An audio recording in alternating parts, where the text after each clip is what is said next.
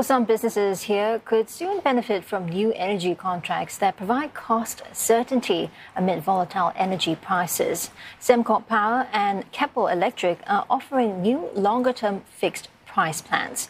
But while businesses welcome the certainty it promises, some say more help is needed for the short term. Gwyneth Teo with more.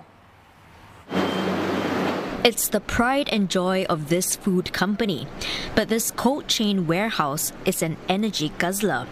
It uses 300 megawatts a month to stay frosty at negative 28 degrees Celsius, so more than 300 food outlets in Singapore can receive products like meat, seafood and ice cream. For operations like our cold chain logistics, which runs 24/7, where you have chillers, freezers, it's not a question of I can just switch off for a few hours.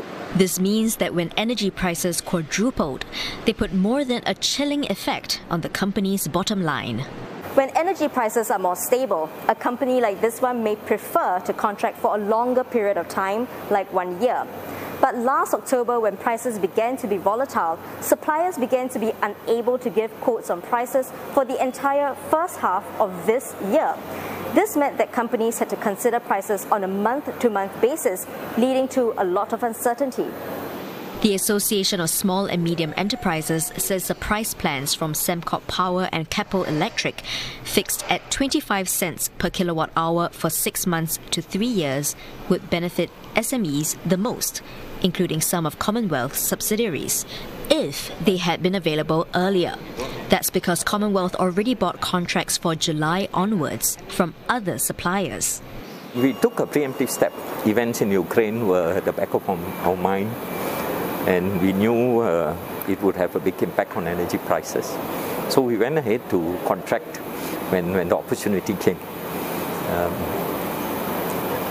And that was probably 2 to 3 weeks ago. So Commonwealth is still at the mercy of price volatility for the next 3 months. Still, ASME says the plans provide a good option beyond the year. Sembcorp Power and Keppel Electric attribute their competitive rates to flexibility within their energy portfolio and owning power generation facilities.